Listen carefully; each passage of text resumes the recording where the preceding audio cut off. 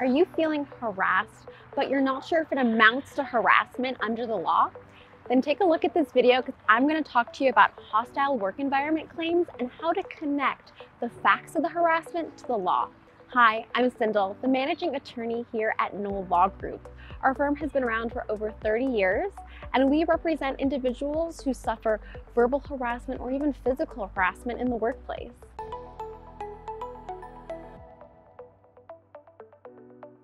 An employee can bring a hostile work environment claim under the Fair Employment and Housing Act in California. Fair Employment and Housing Act is FEHA. Now, what does an employee need to prove? Well, an employee is going to need to prove that they were subjected to harassment that was based on one of their protected characteristics, and that harassment created a work environment that was oppressive, hostile, intimidating, or just down offensive. Now let's focus on protected characteristics. What is a protected characteristic? And again, we have to look to FEHA to tell us what it is. Some examples of protected characteristics under the law are your race, national origin, gender identity or expression, sex, disability, whether it's physical or mental, or veteran status. Now, what is so important to do is to connect that harassing conduct to one of your protected characteristics. So let's take an example. A potential client calls me and states that he is of Mexican descent and his coworkers and supervisors are making comments to him stating, "Go back to where you came from."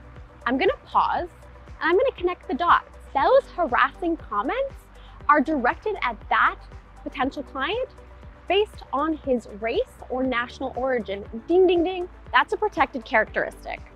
Let's take another example. A transgender client gives me a call and states that they are experiencing harassing comments, they are being called tranny, and that their coworkers are talking about them behind their back, saying that testosterone is for testes, not from pills. I'm gonna pause and I'm gonna connect the dots.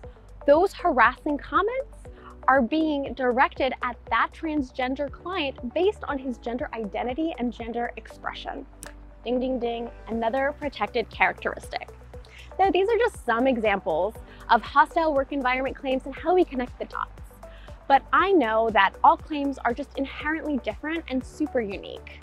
So if you have questions about hostile work environment claims or you need help maybe connecting the dots, then give our offices a call for a free legal consultation. And if you found this video helpful, then give us a follow and subscribe.